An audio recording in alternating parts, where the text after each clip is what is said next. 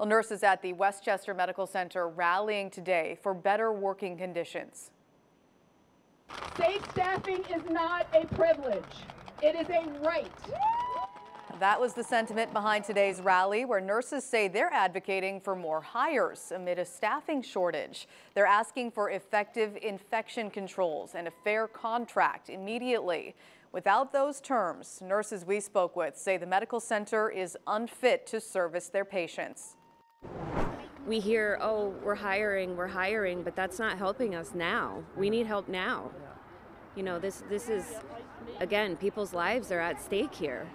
They're not getting the care that they need. It's dangerous.